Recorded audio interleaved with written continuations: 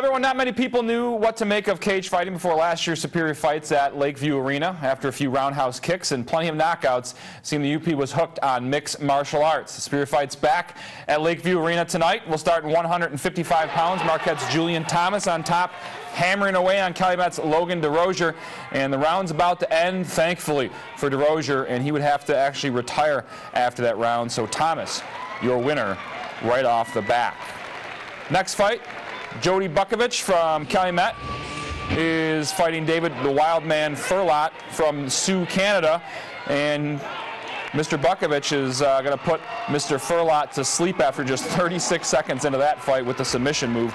So Jody Bukovich, your winner in that fight. A little controversy later. Rob Fisher hammering away at Zach the Engine Bardo, then gives him the knee to the face, and the fight is stopped temporarily here, and the referee has to make sure the kid's all right, and he says nope. But here's the twist. The referee disqualifies Fisher, so the victory goes to Bardo by DQ. Last fight of the first session, that's Marquette's Eric Gumby Brown wrapping up Hancock's Zach AK-47 Foreman. And I guess we're finding out why he's called Gumby, as we're just waiting for Foreman to tap out or fall asleep, and we'll see the left hand come up in just a second as the referee's looking for it as well. He would end up tapping out, choosing to stay awake as opposed to getting put to sleep. Eric Brown, your winner by submission. Another great fight night down at Lakeview.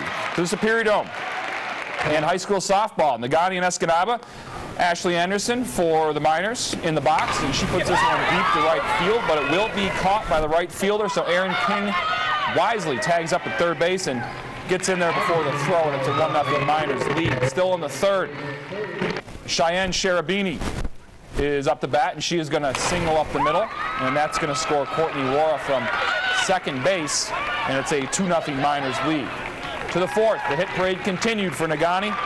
Allie Nelson up the bat, and she's going to stroke that one all the way to the makeshift center field wall out there, and she'd actually make it all the way to third base, standing up, but her teammates couldn't plate her from there. It remains 2-0.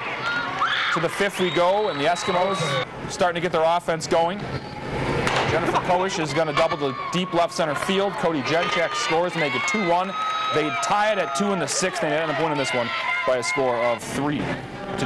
Other scores at the Superior Dome this afternoon: Gladstone and the Sioux fit to be tied at 8.